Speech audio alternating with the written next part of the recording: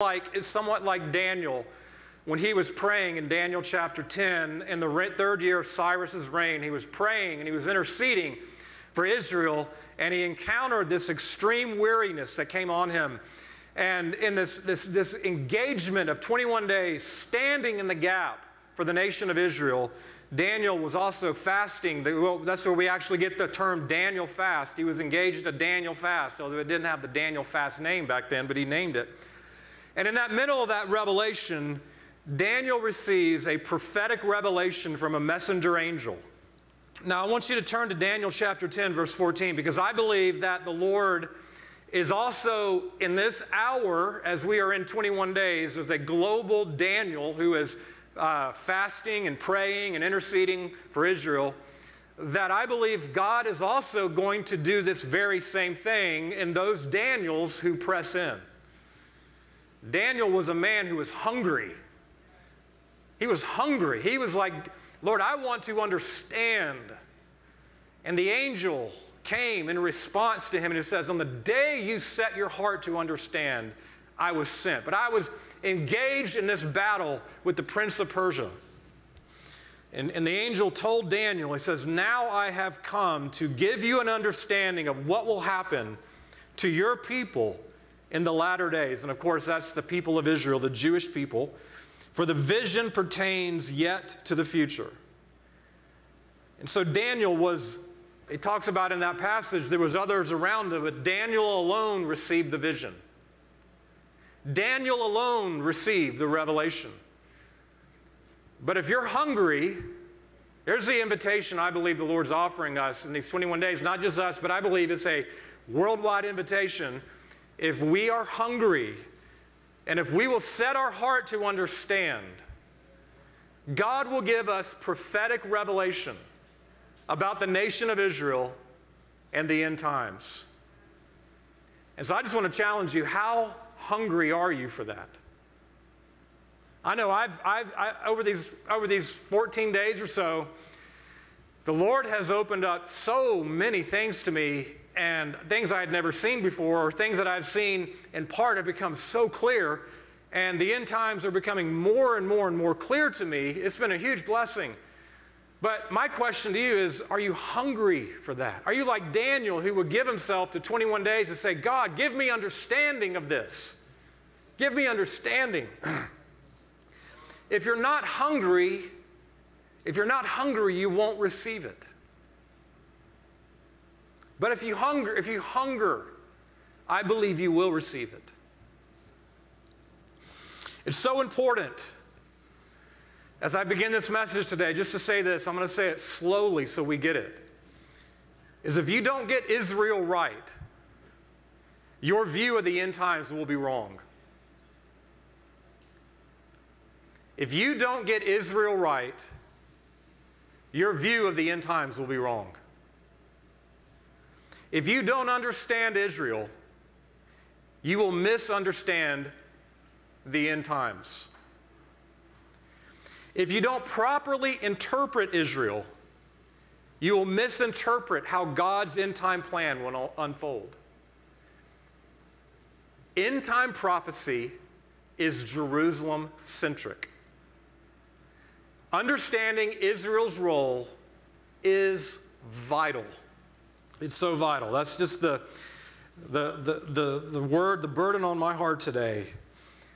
Prophecy scholars have long said that Israel is God's prophetic clock. And some have even, and that prophetic clock tells us the day and the hour we live in, how close we are to the Lord's second coming. And some have said that on that clock, Jerusalem is the hour hand, and the Temple Mount is the minute hand. All end time prophecy is Jerusalem-centric. And so my challenge to you is, how hungry are you to know God's plans for the end times? Because you're living in the end times.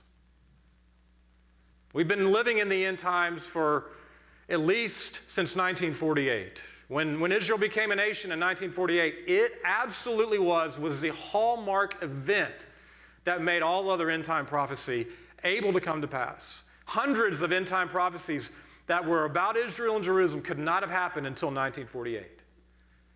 1967, Jerusalem is recaptured by the Jews after over 2,000 years of not occupying Jerusalem. End-time prophecy, again, could now be fulfilled. See, we're living in a prophetic hour. Hope you can see that. And for the Lord to raise up 5 million intercessors to pray for Israel, it is truly historic. We're living in historic, prophetic moment right now. And I talked last week about the book of Joel, that Joel chapter 2, verse 15 through 32, that book of Joel reveals to us where we are on God's end-time map. If you want to know where are you, Joel chapter 2, 15 through 32, I just encourage you to read Joel 2, 15 through 32, and just study it and let the Lord speak to you out of that. And what we see is Joel chapter 2, verse 17. We see the call to prayer and fasting. We see the intercessors who are crying out, and they're saying, God, spare your people. Lord, spare your people. Lord, don't make your inheritance a reproach that the nations should rule over them. Lord, don't let them say, where is their God? And as the intercessors cry out, as 5 million intercessors cry out for Israel's deliverance and Israel's salvation, the scriptures assure us of this. I can't assure us of the timing, but I can assure you of this. God is hearing those prayers. And verse 18 says, then the Lord will be zealous, and then he will have pity on his people and be zealous for his land. And what happens when that takes place? Verse 20, a northern army is coming into the land of Israel. And God says, it's a northern army. I'm going to explain the northern army in more detail in this message. It's a northern army that's going to attack Israel. It has not yet been fulfilled in history. It will be fulfilled soon. And this prophecy, listen, is fulfilled. Your prayers for Israel are moving the heart and the hand of God to fulfill this prophetic promise. God says, I will remove the northern army, and I will drive it into a parched and desolate land. Its vanguard into the eastern sea, its rear guard into the western sea, for its stench is going to come up, for it has done foul things. There is coming an invasion into the land of Israel soon. I don't know when, but soon, that God is going to defeat that northern army. And as a result of that, you can read it, and that's what we talked about last Sunday, is after this, you read, Joel says Israel's going to experience a period of peace, a period of prosperity, a period of restoration. There's coming a period of peace, restoration, and prosperity in the nation of Israel. And then we get to what we're all so familiar with as Pentecostals and charismatics, is we get to Joel chapter 2, verse 28 through 29. It will come about after this that I will pour out my spirit on all flesh. So many times that's been quoted, it has not been quoted in the right context. And that doesn't mean it's wrong. I'm just saying, when you see the context of when this prophecy, Joel said this prophecy would be fulfilled, it's in response to the prayers, which then activates God's deliverance from Israel's enemies. Now, the Antichrist is still to come, like verse 32 says, but there's a temporary deliverance for Israel's enemies. God then says, I am not going to hide my face from you. I'm going to pour out my spirit. There's coming the most massive revival and outpouring of the Holy Spirit in human history that's coming. And Israel is the key to it all. And your prayers are the hands that turn that key to unlock God's promises. Very incredible days. And you can read more about that. This revival is going to bring in, I believe, millions and millions and millions of people. It's going to be a revival, like Terry Bennett said, the Pentecost is going to out-Pentecost Pentecost. It's going to be a revival that's not just a revival that helps people feel better and have joy. It's a revival that's going to make the bride of Jesus Christ ready. It is a bridal revival also. And that this revival is not going to dissipate. It is not going to just fizzle out like many revivals have in the past. It's an outpouring of the Spirit that's going to last until the second coming of Jesus Christ. It's incredible. So, we live in prophetic moment right now. We live in a prophetic hour right now. Okay, that said, I want to ask the question in this message, who exactly is this northern army? It's very important we understand this. It's very important we have understanding of this question. And I want you to turn in your Bibles to Joel chapter 2, verse 20. Joel talks about this. We talked about it last Sunday. I'm going to read this so we see it. Joel chapter 2, verse 20. But God says, this is in response to the prayers, but I will remove the northern army far from you, and I will drive it into a parched and desolate land, and its vanguard into the eastern sea, and its rear guard into the western sea, and its stench will arise, and its foul smell will come up, for it has done great things. Now, who exactly is this army that attacks Israel from the north? I'm sure you probably didn't wake up this morning going, I wonder who it is. But it's very, very important. Very important. I believe with all my heart, I am going to see this in my lifetime fulfilled. Now, some of you who are older, hopefully you'll see it too. I don't know. But I believe, and I'm actually getting older too. So I believe it's coming soon. I can't say exactly when. I believe many of us are going to witness this with our very own eyes. And it's going to change the world as you know it. Now, I say all that to say, okay, pay really close attention as we get into some details, because we're going to get into Ezekiel chapter 38 and chapter 39. It's a very complicated prophecy. Very smart scholars and very smart people who love Jesus, who have researched this and written books about it and doctoral dissertations on it and all kinds of stuff, have different opinions about Ezekiel 38 and 39. So we're going to look at this very slowly. But I just want to say, don't zone out, because what I'm going to show you, how the importance of this is so, so important. Now, before we get there, I want to show a slide here and just walk through just real quick. 9 similarities between Ezekiel chapter 38 and 39 and Joel chapter 2. Remember, we talked about Joel chapter 2 last Sunday. Number 1, and you can get the notes on YouTube. You can take a picture of that if you want. But I just want to encourage you, study these things. Study these things. Number 1 is both accounts reveal that an army is going to attack Israel from the north. Both accounts show that God is going to defeat the northern army himself. Both accounts show us that the dead bodies of the defeated army are going to be scattered across the land. Both passages tell us a foul smell is going to come from the carnage. Both accounts tell us God is going to pour out his Spirit afterwards. Both accounts tell us that the Lord is going to remove the reproach and the shame Israel experienced from God hiding his face for almost 2,000 years after this event. Both accounts tell us the nations are going to be greatly impacted after this event. Both accounts tell us God's Spirit is going to dwell in the midst of Israel after this event. And both accounts tell us that after this, Israel will know that the Lord is their God after this time. I don't believe that means every single Jew in Israel. I believe it means the beginning of a process that leads to all Israel being saved. That process could take 10, 15, 20 years. I don't know how long the process is, but I don't believe it's like all of a sudden this happens and boom, every single Jewish person living in Israel saved. I don't believe that's going to happen. I believe it's a process that God unlocks. Okay, so in my opinion, Joel chapter 2, 15 to 32, and Ezekiel 38 and 39 are describing the same thing.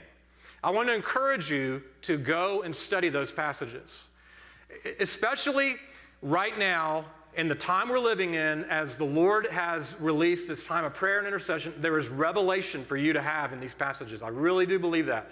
These are very, very important. Even if you read it and you're like, who is Gog and who is Magog and who is Meshach and Tubal, and I don't even understand what all that stuff means.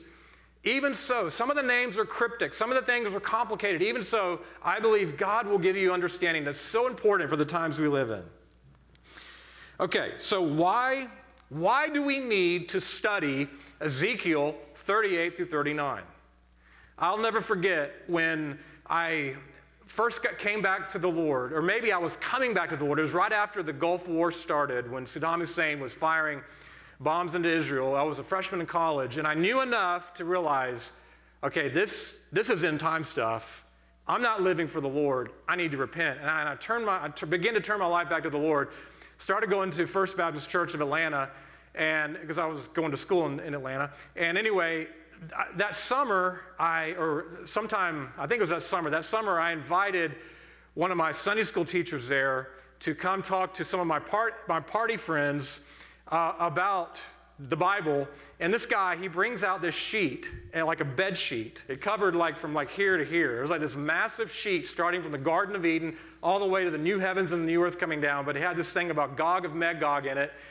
And my party friends were looking at me like, man, this guy has gone crazy. He's like taking one too many hits or drinks or whatever, but he's just gone crazy. I remember all of them were like, they didn't even want to talk to me afterwards. But I just will never forget that moment that he mentioned. He was talking about Gog and Magog, and that was the first time I ever heard Gog and Magog, and I was like, what does Gog and Magog mean, and what relevance does that have to me as a freshman in college, And so anyway, as I've grown older, I realized, okay, this is a very, very important prophecy, because how we interpret Ezekiel 38 and 39, how we interpret that prophecy determines our prophetic worldview.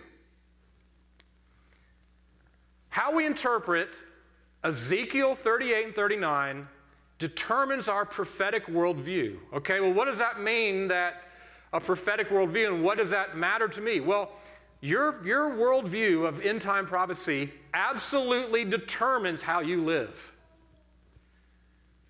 If you think we're living in the end times, you will live radically different than if you think the Lord's coming in 500 years. And when you begin to see these things unfold, it puts a real sense of urgency in you to live wholehearted for God and not to allow any complacency or lukewarmness or apathy to come into your heart, or any compromise or any of that you would be on fire for God. Your prophetic worldview shapes the way you live. It determines how the urgency you have in your bridal preparation. And your prophetic worldview is, I believe, Ezekiel 38 and 39 gives clarity to you that you need to help shape that prophetic worldview. It's a very, very important passage of Scripture. How you interpret Ezekiel 38 and 39 clarifies your view of Israel's role in the end times. It helps you understand who the Antichrist is or is not. And it helps you understand how things are going to unfold before the Lord returns. So very, very important. Did I make that clear? No, I'm just kidding. Sadly, because there's complexity to it. Sadly, much of the church has neglected Ezekiel 38 and 39 to our own shame, to our own detriment. And we've become weaker because of that. Ezekiel 38 and 39 are vital chapters to understand. So that's why I'm going to walk through it today. I'm going to do a message on Tuesday that I'm going to put online, and then I'm going to finish it up next Sunday on the day of Pentecost. But let me just start here and answer this question. What happens after this invasion? Because what I've found is if you understand what happens after this invasion, it helps you to understand, okay, this is really, really important. Number one is Israel is going to bury their enemies' dead bodies for 7 months. This invasion is God's going to destroy this army so thoroughly that it's going to take 7 months to clean the land from the bodies. And in the notes I have the scriptures. I won't go through all the scriptures here. Number two, Israel's going to burn their enemies' weapons for 7 years. Think about that. Their weapons are going to be burned for 7 years. Number three, I said this, but I'll say it again. The Lord is going to pour out His Spirit upon Israel and the nations. Number four, there's going to be a revival that is unlike anything that's ever taken place in Israel and the nations. Number five, millions of Jews still living in the nations are going to make Aliyah to Israel. There's 7 million or so Jews still living in the nations. And remember what I read during worship. Why is that important? Because God says is in the land where they get saved. Now, that's not true for every single one. We have Andy here, who's a Messianic Jew who was saved in America, and there's many, many cases of that. But God has made a promise here that says, I'm going to bring them into the land, and then I'm going to pour clean water on them, and they will be clean. Aliyah is important to the nation of Israel being saved. Number 6, Israel will experience a period of peace and prosperity before the Antichrist. This is before the Antichrist. So it could be 10 years. I don't know the number. I don't know how, I really have no idea how long that period of peace is. 10 years, 5 years, 20 years. I have no idea. And number 8, Israel's going to experience a period of restoration. Now, those are the 8 things we know from those passages of Scripture that are going to happen. Now, there's also 3 other things that I think you can kind of deduct from this passage of what's going to happen after this to help us give an understanding. Number 1 is there's going to be a geopolitical vacuum that's created, and I'm going to go through this. It's going to be created after Russia, Turkey, Iran, Sudan, and Libya are defeated in the nation of Israel. And that vacuum is what's going to create, that's going to pave the way for the Antichrist to establish his kingdom. There's not going to be that resistance that comes from Russia and the Middle East. Therefore, it's paving the way for the Antichrist. Number 2, Islam could suffer a humiliating defeat, because what I'm going to show you is many of these nations are Islamic nations. And they have an intense hatred to destroy Israel because Israel, and especially Jerusalem, was once conquered by the Islamic Empire, the Islamic Caliphate, Turkey, the Ottoman Empire. And therefore, it's an offense to Allah in their mind that Jerusalem is now occupied by the Jewish people. And so many Islamic nations are going to attack, and they're going to suffer a humiliating defeat that's, I believe, going to open the door for millions of Muslims to put their faith in Jesus Christ. And then number 3, potentially this event could be the catalyst that allows Israel to build the 3rd temple and resume Levitical sacrifices. That is the question so many Bible scholars have wondered. Okay, and if you know anything about that 37-acre plot of land in Jerusalem called the Temple Mount, where the Dome of the Rock and the Al-Aqsa Mosque are, that's the place where Muhammad supposedly ascended into heaven. If you know anything about that, you know that plot of land is the most contested piece of land in the entire earth. And to think that it would be any way possible for Israel to build a Jewish temple on that Temple Mount, I mean, that would create World War III. So the question so many prophecy scholars have asked, how in the world is that going to happen? We know from Scripture. We know from Matthew chapter 24 when the Lord said, when you see the abomination of desolation spoken of by Daniel the prophet, know that your desolation is near, then flee to the mountains, because then there's coming a great tribulation. And he was quoting from Daniel chapter 9 and Daniel chapter 12, I believe. But it's the abomination of desolation, when the Antichrist enthrones himself in the Jerusalem temple. In fact, Paul said in 2 Thessalonians chapter 2, Paul said that the Antichrist is going to go into the Jerusalem temple and he's going to proclaim himself as God. Well, you know what? There's no Jerusalem temple right now. So how is that going to happen? I believe this event is going to be the catalyst for that to happen. Okay, so let me just give you a word of caution here. Ezekiel 38 and 39 is very complicated. Okay, now I don't say that to discourage you from studying. I know I almost don't want to say that because you'll be like, okay, well, I'm not going to touch it. It's complicated. There's weird names. There's scripture references that you're like, okay, what does that mean? But I've been studying, I've been studying end time prophecy for years and years and years. And the more that I study, the more I realize, okay, it's very important for me and all of us to be humble, to be flexible, and not to be dogmatic about our opinions, okay? So sometimes I get passionate and I get excited and it sounds like I'm dogmatic. I am not dogmatic about this. I believe it, I'm very confident about it, but again, it's complicated. So don't mistake my passion and my excitement as being dogmatic. I want the truth. I want the truth. We cannot be dogmatic, proud, or unbending as it relates to end-time prophecy. And I say this all the time when I talk about end-time prophecy. it's more important to be ready than to be right. You can have all your eschatology correct, but if you're not prepared as a bride of Jesus Christ, what good does it do? What good does that even do? It does no good for you to have all your eschatology perfectly down pat, and yet you're not ready as a bride. So it's more important to be ready than to be right. And so when I come to this scripture, God help me, God help all of us, that we would come to these scriptures with a blank sheet of paper, and we would say, okay, I'm not bringing into this a preconceived view. I'm not bringing into this a bias. I'm coming in with a blank sheet of paper, and I'm saying, Lord, you teach me. You teach me, Lord, what the truth is. I don't want to just believe what this one says, what I don't believe what I say, or that person says. You be a Berean and come in with a blank sheet of paper and say, Lord, you teach me what it says. See, prophecy scholars like to use the term newspaper exegesis. Has you ever heard of that term, newspaper exegesis? What that means is don't look at the news and social media and things going on and bring what's going on in the world events and bring that into the scriptures. That's been the place. So many people have made so many mistakes, like, Gorbachev is the Antichrist, or, I can't even think about all the different nonsense we've seen, because we look at what's going on in the news and we bring that into the scriptures. Don't do that. Interpret the scriptures as God was speaking to the original audience. Lord, what were you saying to the original audience?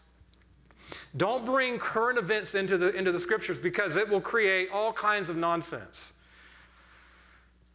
Okay, again, so the only view that is correct is God's view. Not my view, not your view, not this person's view, not that person's view. It's God's view. Therefore, I want God's view. Even if I go through this and make some mistakes, I'm going to just acknowledge that, because I'm after truth. I'm not after my view. Okay?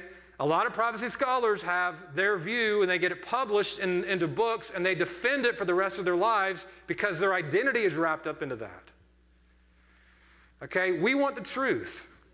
We want the truth. Now, just to give you an example, for about 15 years, I believed Ezekiel 38 and 39 would take place prior to the 7-year tribulation period.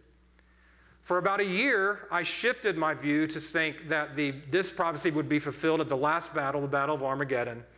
And after much prayer and much research, I have shifted my view back to the one I held for 15 years. I think this is going to happen prior to the beginning of the tribulation period. In other words, this event could happen at any moment, is what I believe. I'm going to go through that and explain in a lot of detail why that. But my point I'm saying this, I'm teaching this from a position of, okay, Lord, if I'm wrong, okay, this is my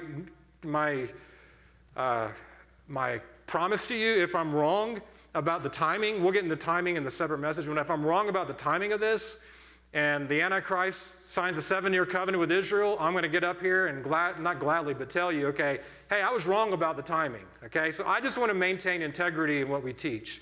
I want to, I have a fear of God, because I'm going to give an account at the judgment seat of Christ as a teacher having a stricter judgment. And I don't want to teach you anything that is wrong. So if you see smoke coming out of my brain, it's because I've been spending the last 2 weeks or 3 weeks just studying Ezekiel 39, reading books, reading scholars, looking at different viewpoints, what this one said, that one said, because I just want the truth. I don't want to teach you my view or this person's view or that person's view. I want the truth. What does Scripture say? That is my responsibility. Now, your responsibility, okay, listen to this. You have a responsibility.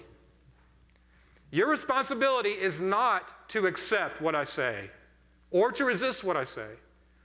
Your responsibility is to study what I say and seek the Lord like a Berean in Acts 17 and say, okay, Lord, with a spirit of humility and say, Lord, is what he is teaching true?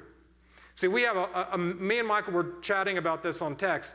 We have a massive problem right now in the body of Christ because the church does not want to get into the scriptures and study for themselves. And so they just say, well, this person said this and this person said that. I have respect and trust for this person, therefore I'm just going to believe what he says. Don't do that. Don't do that with me. All right? You have a responsibility. I have a responsibility, but you have a responsibility to show yourself approved unto God as one who studies his word. The scripture says, study to show yourself approved unto God. Don't accept anything I say if you don't see it in the word of God. Don't. It's okay for you if you disagree with what I say in this message, as long as you get in there and study. You know, this is not, what I'm talking about today is not something that in any way should create any kind of division in the body of Christ. It shouldn't, I mean, our eschatology should not create division. Ezekiel 30 and 39 should not create division. I'm saying this, my burden in this is to raise your alertness as a watchman to say, I'm stirred by the Holy Spirit, I believe, to speak on this. And I just want to say, as a watchman, these are the things that this event, a Russian Islamic invasion into the nation of Israel, is coming, I believe, soon. And when that happens, it's going to change the world as we know it.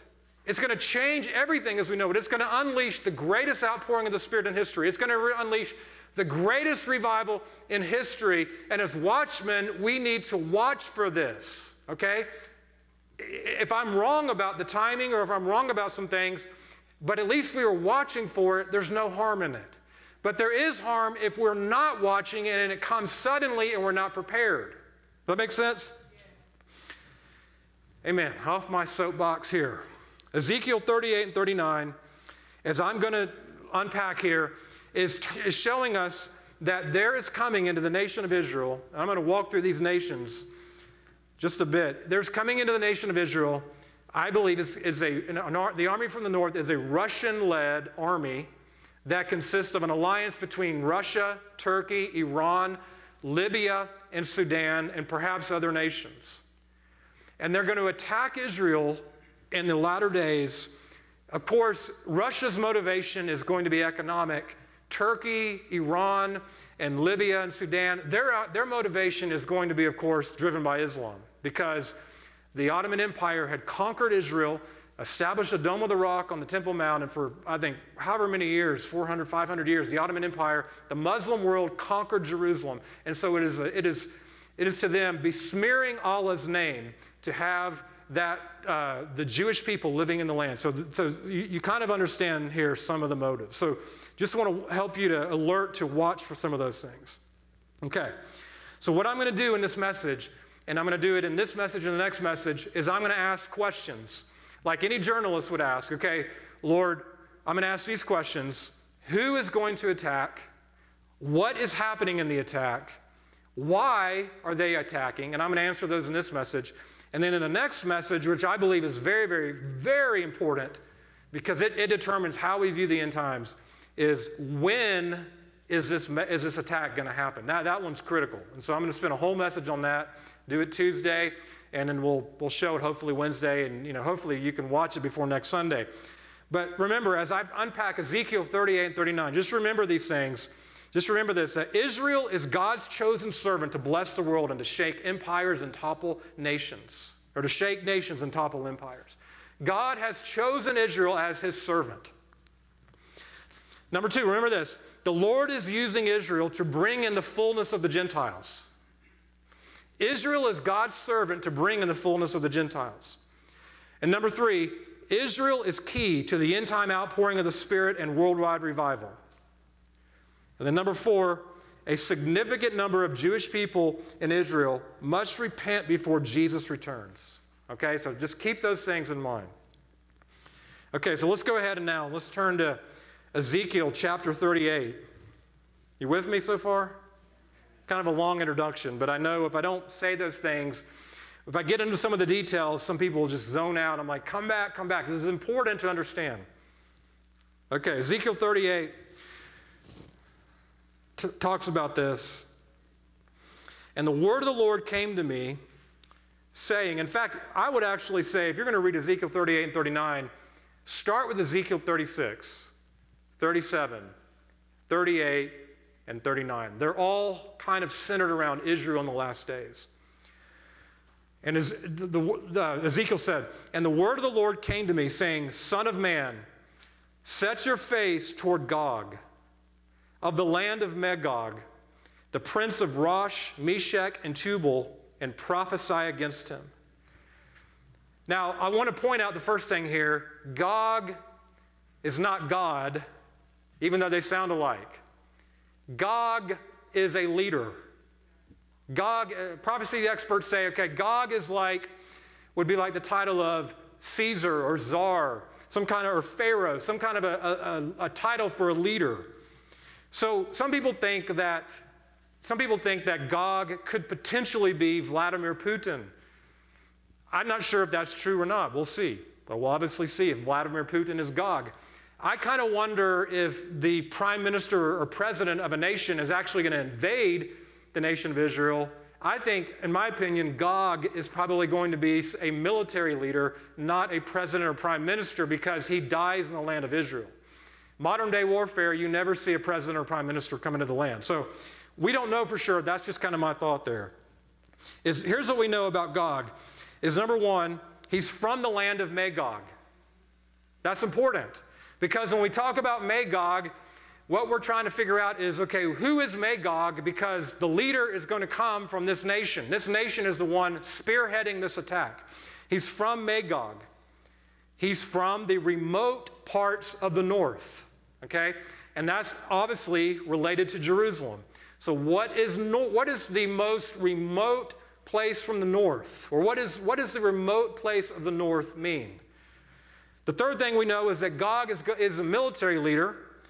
And we also know that Gog is going to die in the battle, and he's going to be buried in Israel. Okay, so we know that about Gog. So who he is, we don't know. Okay, time will tell who exactly he is. Now, I believe the next question is Magog. Who is Magog? Because Gog is from the land of Magog, which is a geographic territory, verse 38:15. Gog is from the land of Magog, which is in the remotest parts of the north. Okay, catch that. Gog is from Magog. Magog is in the remotest parts of the north related to the nation of Israel. The reason, when we get into Magog, I'm going to spend the most time on Magog. I won't spend as much time on the others, but the reason that's important is because we're trying to identify, is this a Russian-led invasion or a Turkey-led invasion? So by far, the Russia view is the most popular among Bible scholars. No doubt, almost all Bible scholars, not almost all, but numerous prophecy scholars believe that Magog is Russia or the former Soviet Union. The Expositor's Bible Commentary says this about Magog. It's the land of the Scythians. It's a mountainous region around the Black and Caspian Seas. I've got a lot more detail in the notes here, but it seems to me, just from the study that I did, that Magog is referring to Ukraine, southern Russia, perhaps parts of Asia, and then some would even say parts of Turkey. But it was really interesting doing a bunch of this research. I don't know if you've heard of Joel Rosenberg, who writes fiction books. He spent 20 years researching Ezekiel 38 and 39, and he went to a museum. It's kind of like the Smithsonian Museum in Russia, in Moscow. And as he's going there, he starts seeing there's like all these cases of glass set out that shows that the Scythians, who Josephus said was Magog, showing that that the Scythians were in fact Russian. Okay, so that to me showed, okay, that's a pretty significant thing there, that Magog is Russia. Anyway, I got a lot more notes or a lot more detail in the notes. So I asked ChatGPT. Okay, have you heard of ChatGPT? Okay, artificial intelligence. Who knows where that's going? But it's a pretty handy tool. I asked ChatGPT, okay, who are the Scythians and what modern day nations do they refer to? And this is what ChatGPT said. Today, the descendants of the Scythians are not known to exist as a distinct people or nation.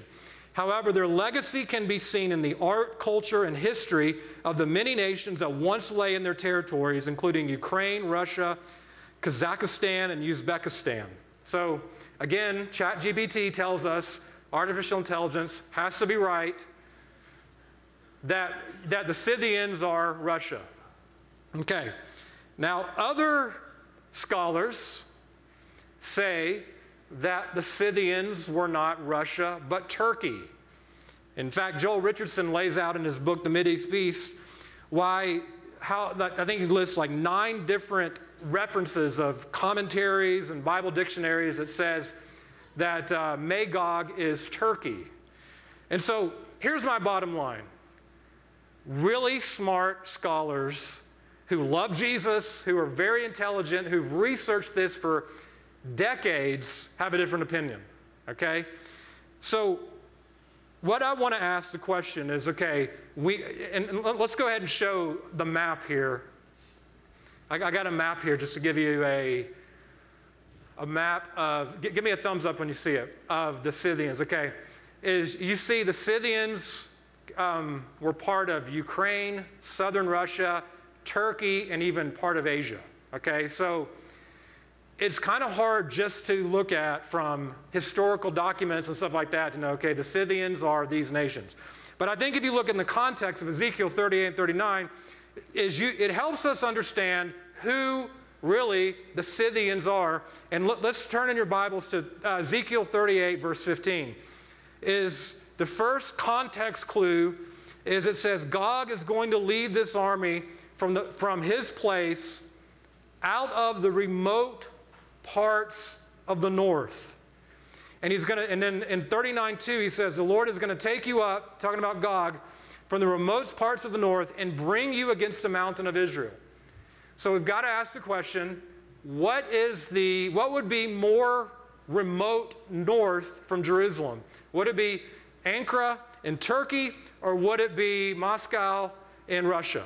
And so in the capital of Turkey is 575 miles north of Jerusalem, and Moscow is 1,660 miles north of Jerusalem. In other words, it's 3 times greater. So to me, in my opinion, what fits that context better is Russia as opposed to Turkey being Magog. A second context clue is we know in Ezekiel 38, 12 through 13, we know that this invasion is coming because Ezekiel tells us Gog wants to capture spoil, seize, plunder, take the Jewish people's cattle, goods, carry away their silver and their gold. Russia's motivation is economic. Russia's motivation would be economic. Turkey's motivation, as President Erdogan has said, is we want to reclaim the Ottoman Empire. We want to recapture Jerusalem for Allah. Turkey's primary motivation would not be economic, but based on Islam. That makes sense? So while there's strong cases that it could be Russia or Turkey, I lean towards, because of the context, I lean towards Gog being, the land of Magog being Russia. Time will tell. I'm looking for both. I'm actually looking, okay, is it Russia or is it Turkey? I'm looking for both, but I lean personally towards it being Russia. Okay, are you still with me? Okay, we got, going through the details, you know, I'll speed up on the other ones. That one was important. The second question is, who is Rosh? There's a huge debate about Rosh, and I've got some of the debate in my notes. It's way too much of a debate to get into in this message, and I'm just not going to go there for the sake of time. But if you want to understand that debate, you can look at my notes some. Okay, the next group of nations, Ezekiel 38:2, it says that Gog leads the nations represented by Meshech and Tubal. Some people believe that's related to Russia. I believe that if you really study it, I believe those two countries are talking about Turkey. So I believe that's talking about Turkey. So we've got Russia and we've got Turkey. The next thing, as you see, is in Ezekiel 38:5. It talks about Persia, Ethiopia, and Put. And these nations are pretty easy to define. Persia is obviously Iran. Iran is, by the way, it's not Iran. Okay, to us Southerners, you pronounce it Iran. All right? So Iran is when you start jogging somewhere. All right? Iran is how you pronounce that nation. So it's not Iran, it's Iran. And it takes a little bit of time to say that. But as you know, Iran wants to produce a nuclear bomb. And in fact, some have said they would have a bomb by May or June. And some have even said they already have one. I don't know when that is. I'm not sure when that's going to take place. But we know that Iran hates Israel with a passion. In fact, we saw just a couple months ago, or even a month ago, when the Jews were celebrating Holocaust and Remembrance Day, the president of Iran said, if you do one thing, if you take one wrong step, after it was dealing probably with the Temple Mount, if you take one wrong step in this, we are going to bomb Tel Aviv and Haifa. I mean, Iran, of all the nations that hate Israel, Iran is probably the one nation that hates Israel the most. So Iran, it's amazing to me that Ezekiel, I mean, what is that, 2,500 years ago, and some of you ever doubt, is the scriptures true? You can look at Ezekiel 38 and 39 and say, my goodness, this is so accurate. That Ezekiel could look out 2,500 years ago and say, Persia is going to attack Israel. And to see that today, that, you know, it doesn't take a rocket scientist to know, that could actually happen. Ethiopia is ancient Cush and refers to Sudan, which is Islamic. Put refers to Libya and other northern parts of Africa, which again is Islamic. And then in Ezekiel 38 and 39, or Ezekiel 38 verse 9, it also mentions Gomer and Beth Togarmah, which both refer to modern day Turkey. So just let's show the next slide here, this table here of what nations we can expect that are going to attack Israel.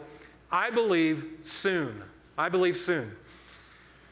Is number one, Magog is Russia, perhaps Turkey, time will tell. Number two, Meshech is Turkey. Number three, Tubal is Turkey. 4 is Persia. Persia is Iran. Cush is Sudan. Put is Libya. Gomer, not Gomer Pyle, but Gomer is Turkey. And Beth Togarmah is Turkey. Okay, so you can just look at, I mean, those things could happen. I mean, can you not see an alliance between Russia, Turkey, and Iran forming? In fact, they had a meeting on April the 2nd, 2023 through April 2nd through April 3rd, 2023, when Turkey, Iran, and Russia went to Moscow and we're talking about Syria. So absolutely, no doubt, you can see this happening. It's beginning to unfold. Now, let's get into the question of the what. What is really going on in Ezekiel 38 and 39? It is a Russia Islamic invasion. And you know these nations I mentioned, Iran and Turkey and Libya and Sudan, all of those nations are almost majority Muslim. And so you can see this beginning to form, this Islamic attack coming against the nation of Israel. And so here's what's so beautiful is the Lord says about this army, I am putting hooks into their jaws. This is not them coming up with their own plan. And, well, it is to a degree. But the Lord is also using that and putting hooks into their jaws and drawing them in. Because God is going to show himself strong to the nations. You remember Elijah and the prophets of Baal. And Elijah had a divine confrontation with the prophets of Baal. And they were trying to say, who is God? And Elijah was saying, okay, show us your God. And they could do nothing. And Elijah called fire down from heaven and said, this is the true God. We're coming into a moment of another divine confrontation here on the mountains of Israel between Allah and the God of Israel through Jesus Christ. And this time we're going to see that the Lord Jesus Christ is the most supreme God. And God is going to defeat this army that invades Israel. And God says, I am going to be sanctified in the sight of many nations. I'm going to be hallowed in the sight of many nations. I am going to be glorified in the sight of many nations. And then they will come to know that I am the Lord their God. Not only Israel, but the nations. I mean, can you imagine what would happen if all of these nations started, this massive storm cloud covers the land of Israel, and helpless and hopeless Israel trying to defend this by herself, and all of a sudden, in 1 hour, God defeats this army, what the nations would say.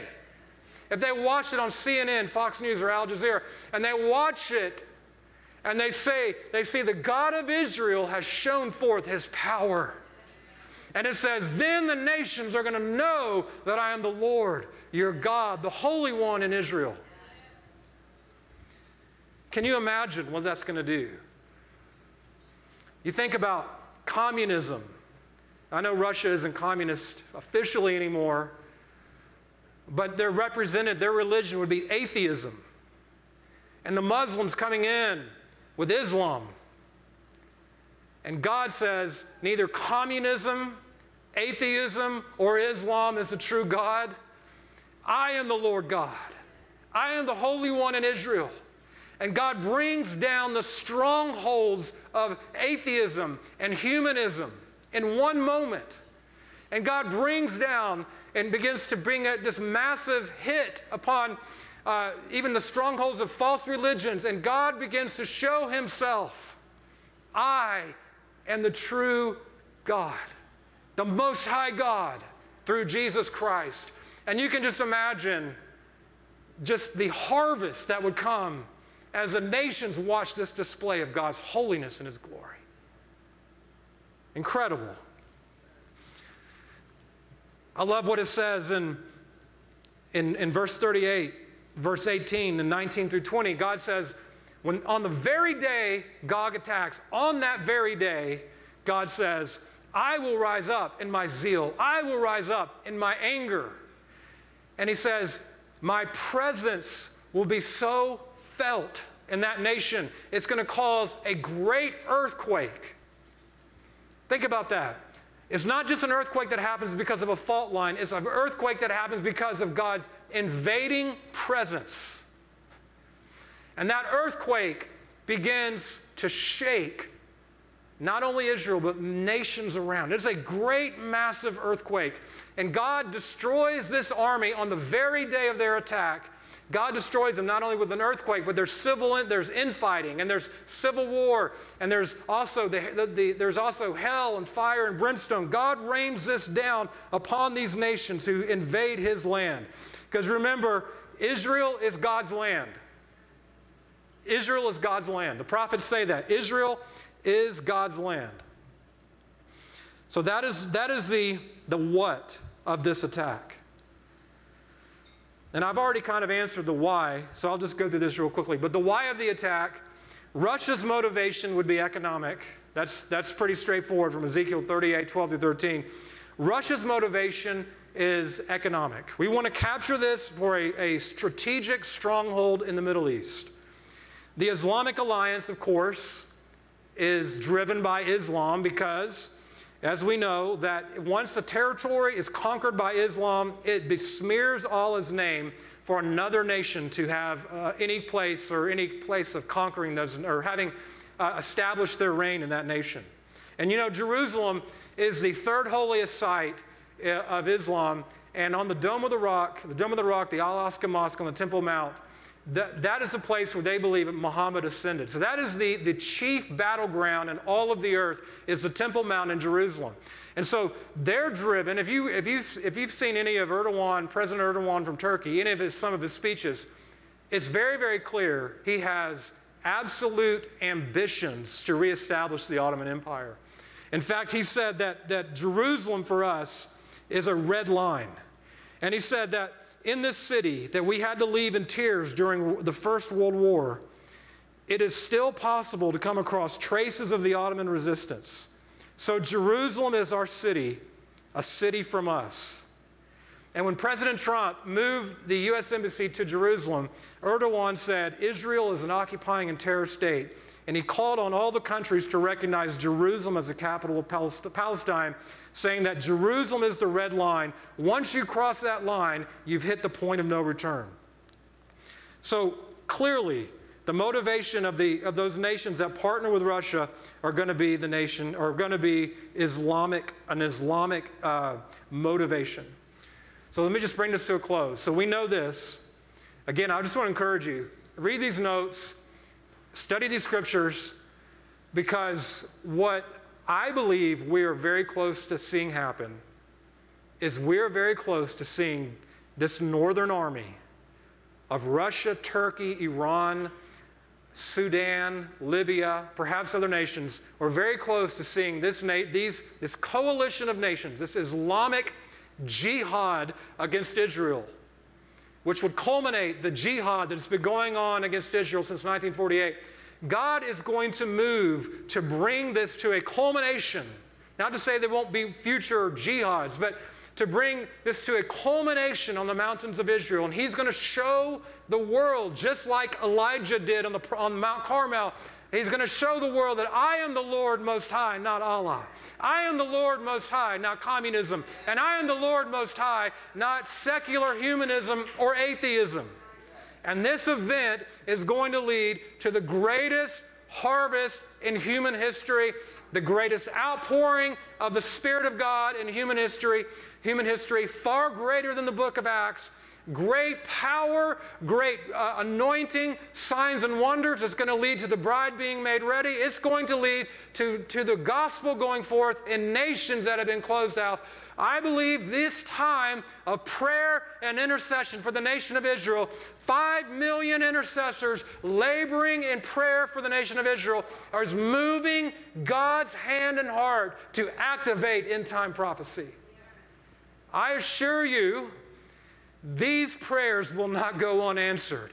God is going to take the incense that has been stored up in these incense bowls, and He's going to pour out the heavenly incense with fire and with lightning and with power, and He's going to fulfill what the intercessors have been praying for. God is going to do it. You are an Esther who's standing before the king in this very moment, interceding for the king to say, God, spare your people. Deliver your people. Do not let your people be a reproach that the nations should rule over them. God is going to be zealous for His land and have pity on His people. What historic times we live in. This coalition of nations, this alliance of nations is beginning to form. I believe we're not far from that.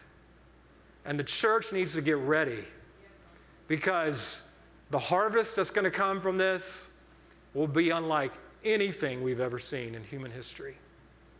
God help us be ready. Amen. Father, we just come.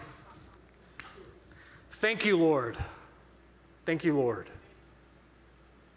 I just pray for the body of Jesus Christ that we would be ready. Lord, even during worship, my burden was the nets that would bring in the fish of this harvest are broken because of the disunity in the body of Christ. We are going to need everybody fully equipped for this harvest that's coming in. It's going to be massive. And I'm asking you, Lord, that you would raise up forerunners in the spirit and the power of Elijah, friends of the bridegroom.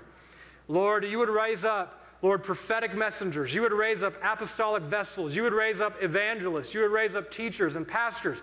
Lord, you would raise up an army, Lord. Raise up an army that would be prepared to bring in this harvest that is coming soon and very soon in these days in which we live. The younger people absolutely need to be equipped because it's going to happen in your lifetime.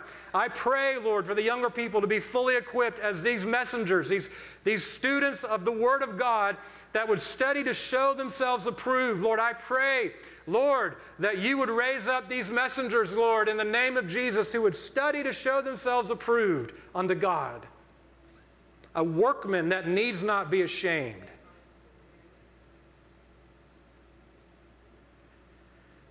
If you're 40 or younger, I just want you to stand up. I just want to pray for you. Okay, I just want to pray that God would just pour out His Spirit on you. Father, I just pray, even those listening online, I pray for those 40 and younger. Lord, I pray that you would pour out your Holy Spirit upon them. Just receive right now, just receive. Lord, would you pour out your Holy Spirit?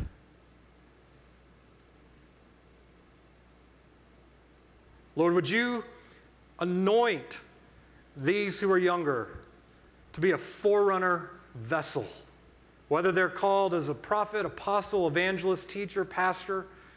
I just pray, Lord, that in the name of Jesus, Lord, you would just truly, God, pour out your Holy Spirit upon them. Lord, I believe and I sense that several here really are called to be leaders in this harvest that's coming. Lord, some are even called to have a heart for the Middle East. Lord, I just pray that you would open doors for them wherever you would send them in Jesus' name. Lord, I pray for that anointing upon them, Lord. Lord, I'm asking you, Lord, in the name of Jesus, that you would anoint these leaders to be those who study to show themselves approved unto God, a workman who needs not be ashamed. Hallelujah, Lord.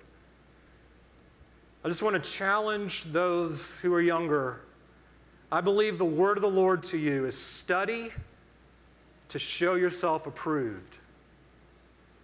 The approval from the Lord is going to come out of your study. The approval from the approval from the Lord is going to come from your study. It's so important that you get deep into the Word of God. God has called you. God has called you.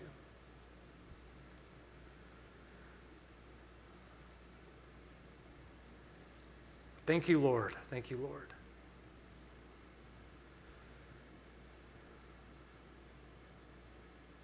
Thank you, Lord.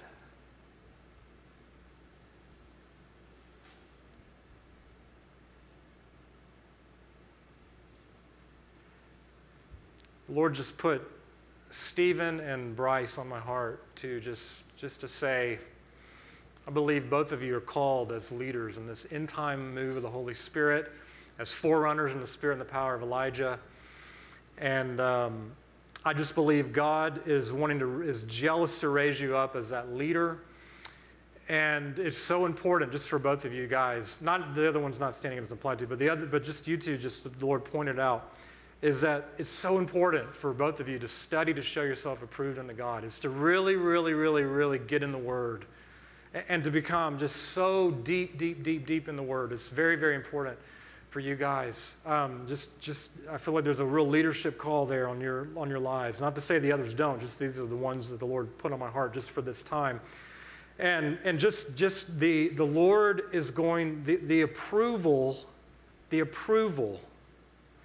is going to come by study.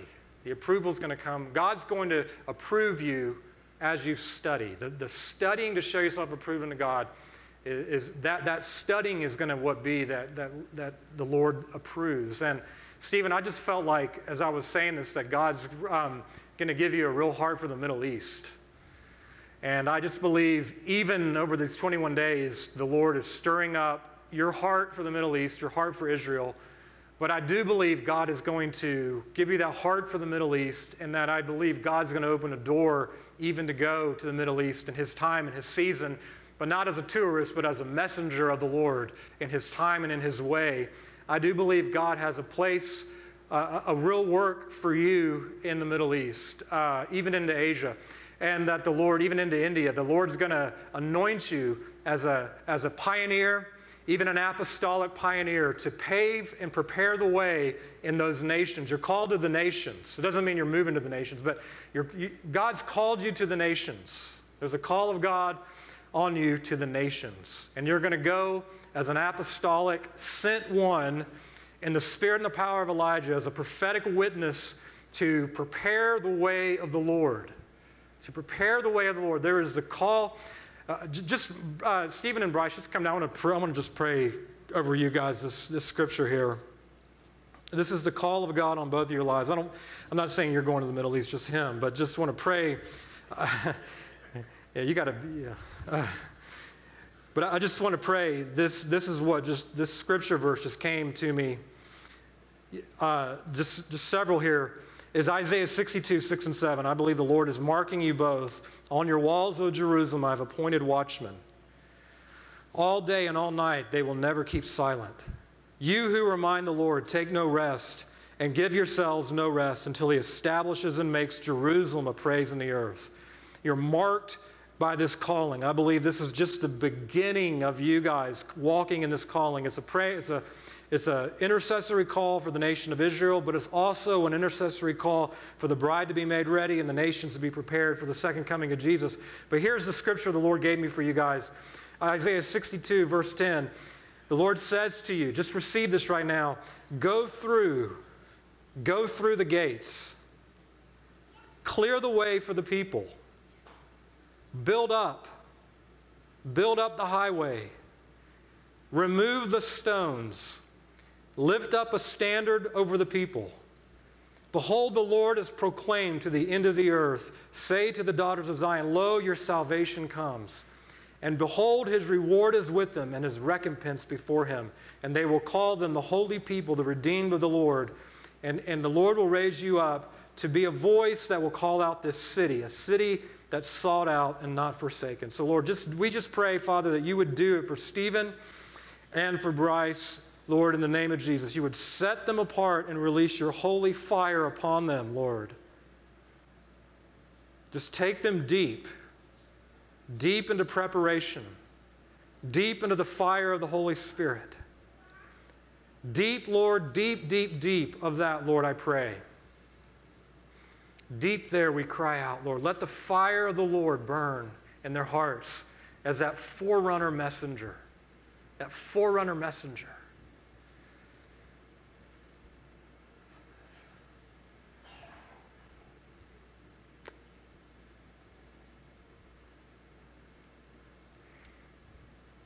Stephen, I feel like just as Dad pioneered pathways in Africa and set up this work in Africa, that you're called to set up a similar type work in the Middle East, Asia, India, that God would open doors for you as he unfolds it. But I believe you're called to do a similar work that Dad has done in Africa in those nations, that the Lord is going to anoint you as an apostolic spearhead and pioneer to establish those works in those areas, that the Lord's going to open doors for you in those areas in his time and in his season. And I don't think it's meaning you're going to move there. I just think God's just going to open up doors for you to establish almost what Dad did in life school in Africa in those areas. The Lord's opening those areas to you. So Lord, open those doors, Lord. Open those doors, Lord, for Stephen and in your time and in your season, we cry out. We cry out in Jesus' name. Amen. Amen. Well, let's just stand real quick. You guys can sit down. Let's stand real quick. I want to pray for us in person and online.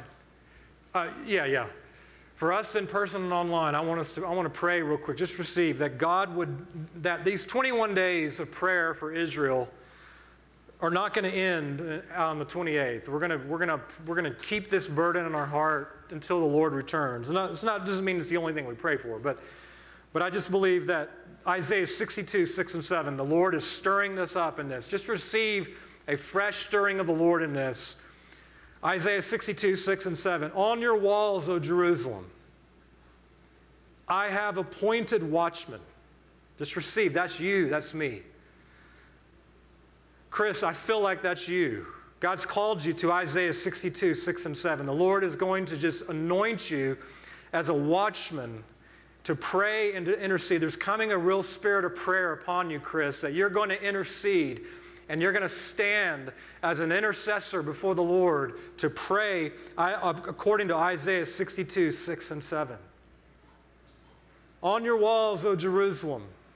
Patricia, that anointing is on you. On your walls, O Jerusalem, I have appointed watchmen. That anointing is on you, Patricia. All day and all night, they will never keep silent. You who remind the Lord, take no rest and give him no rest until he establishes and makes Jerusalem a praise in the earth. Like I said in my first message, this prayer is not only, it's number one, praying for Israel. Number two is praying for the bride to be made ready. Number three is praying for the Great Commission. And so it's massive. It's basically, you're an intercessor marked for prayer for the second coming of Jesus Christ. for the second coming of Jesus Christ. Can you get the young kids in? I just feel the spirit of prophecy on me. Get the young kids in.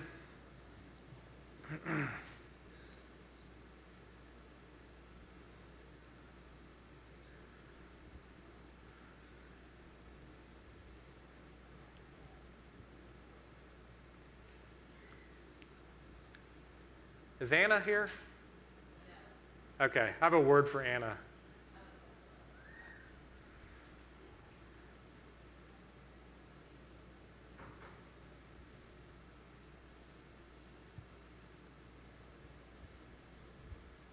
Thank you, Lord.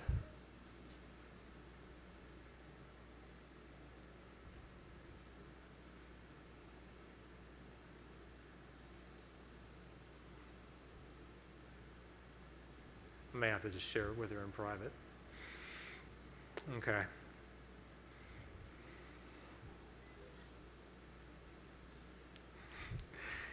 And the Lord gave me a word for you that Isaiah 62, 6 and 7, that you have the Lord has anointed you as an Anna in the end times, and that the Lord is going to anoint you, Isaiah 62, 6 and 7. That's a call of God on your life.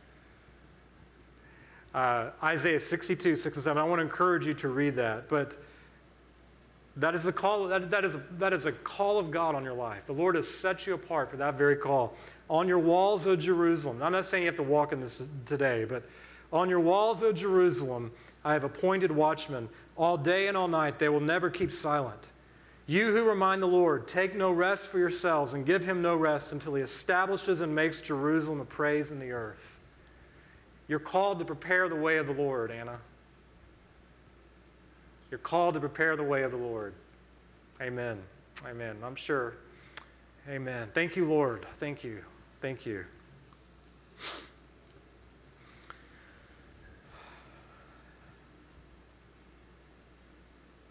Thank you, Jesus. Thank you, Lord. Okay, just before we stop the streaming, I just want to say one more thing here, is we want to take up an offering for Israel, and we're going to give it to our friend Shmuel Birnbaum in Bat Yam, right outside of Tel Aviv. He pastors a church there.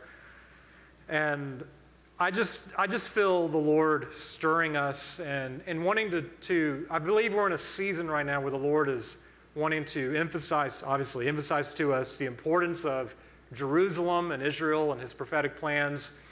And the Lord says that I will bless those who bless you. Again, this is going to sound like I'm a prosperity preacher. I'm not. But I do believe right now the Lord is saying in this, for this particular offering, okay, I'm not saying every single time we give them, test me in this. This is for this specific offering. I feel like the Lord is saying to us, test me now in this and see if I will not bless you based upon Genesis 12, verse 3. And I believe the Lord wants to even encourage us and challenge us to give generously to Israel. And that in giving, I believe this prophetically, that the Lord is, now again, don't give unless the Lord tells you to give, and don't give unless the Lord gives you the amount to give. Okay, just take what I'm saying back to the Lord in prayer. But I believe that areas of breakthrough you need, whether it's financial, other areas that you need, I believe that as you are led by the Holy Spirit to give into Israel, God is going to bless you in some area that you have been asking and waiting and in need of breakthrough in. I really do believe that. So just want to encourage you, whether you're in person or online. If you want to give online, you can give at restorationlife.org. And I just want to encourage you to seek the Lord about what he would have you give and to just be generous in that. And then also, just take note, okay, I gave, and again, this is not being greedy, but I think the Lord wants to show us the importance of blessing Israel, that there is a blessing when we bless Israel. I believe the Lord is going to do that. So, amen and amen. We can end the online stream there. Thank you so much for paying attention through the tedious Gog, Magog, Meshach, Tubal, Beth Togarmah, all that stuff. So thank you so much. Remember, the tithe in the offering basket is there in the back. And A couple of announcements. We are not, we felt like the Lord was saying not to do house church this month because the fast, the praying time ends. I keep saying the fast. I'm only fasting like 2 or 3 times, but the prayer time is